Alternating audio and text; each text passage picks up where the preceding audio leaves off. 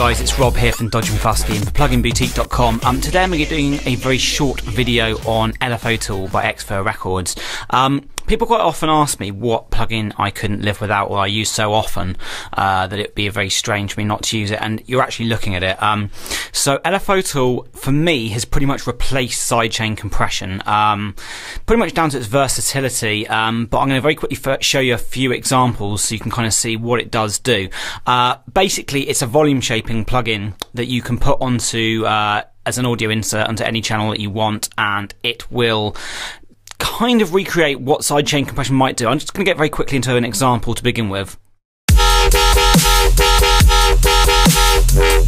So what I've got it on this bassline loop here. I'm just using a bunch of loops to demonstrate it. If you have a quick listen to it with it on. And what it's doing, it's taking the very beginnings off. Now anyone used to sidechain compression will be used to this, but what you'll often find with sidechain compression is it can be hard to get very tight envelopes without using tiny little hi-hat triggers, or a lot of, you know, kind of trial and error to get the curve that you want, whereas with this you can just draw it literally straight in. So if I play it without this, you can hear the effect and how the kick and snare will be drowned out. And within.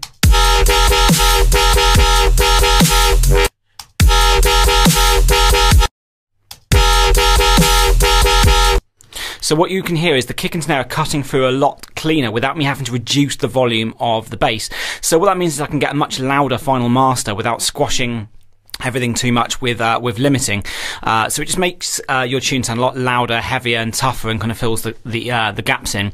It's very, very easy to use. I'll come back to the settings using this example in a minute, but I just want to run through a few more samples here. So what I've got now is I've got a kind of like the classic sidechain pump compression running on this one rather than a very short dip on the other one.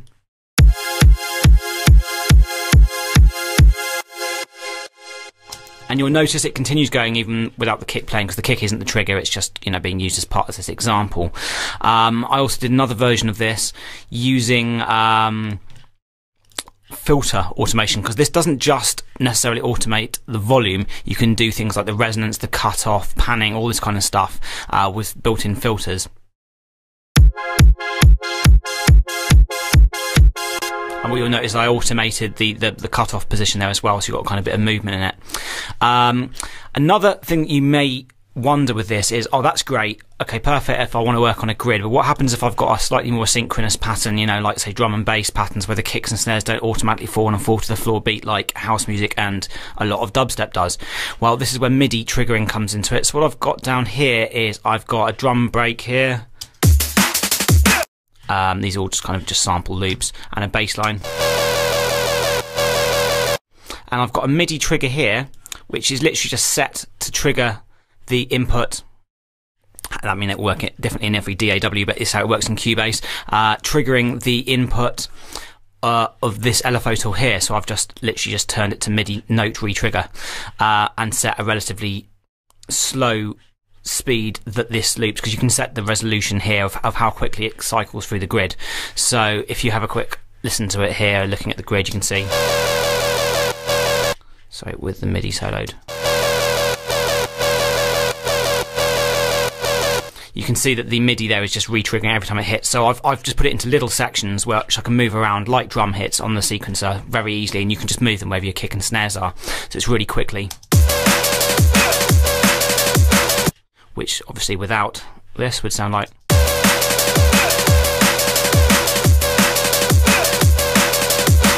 Obviously you can do that with sidechain compression, but I would argue this gives you a lot more flexibility in the kind of curve that you want.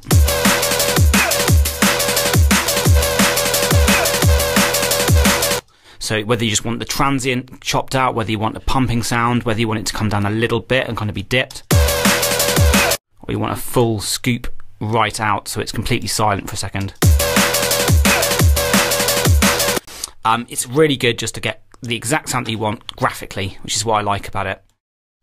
So yeah, hopefully that's given you a very good example of where this would generally be used for. It's an amazing sculpting tool for getting, you know, very clean mix downs, and there's so many big dubstep producers are using this, and that's how you get this extremely loud wall of sound kind of thing. Very, very heavy mix downs, but also a lot of cleanliness as well. If you listen to producers like Zomboy and Skrillex, you'll hear their tracks are stupidly loud, but they don't seem squashed, and it's because of LFOTool mainly. In terms of creating the space in the mix that we've had this kind of this massive increase in sound. Obviously you can do it with sidechain compression, but I personally think this is a cleaner way of doing it, and hopefully this demo has given you a good idea of that. So yeah, this has been Rob from Dodge & Fusky and for pluginboutique.com.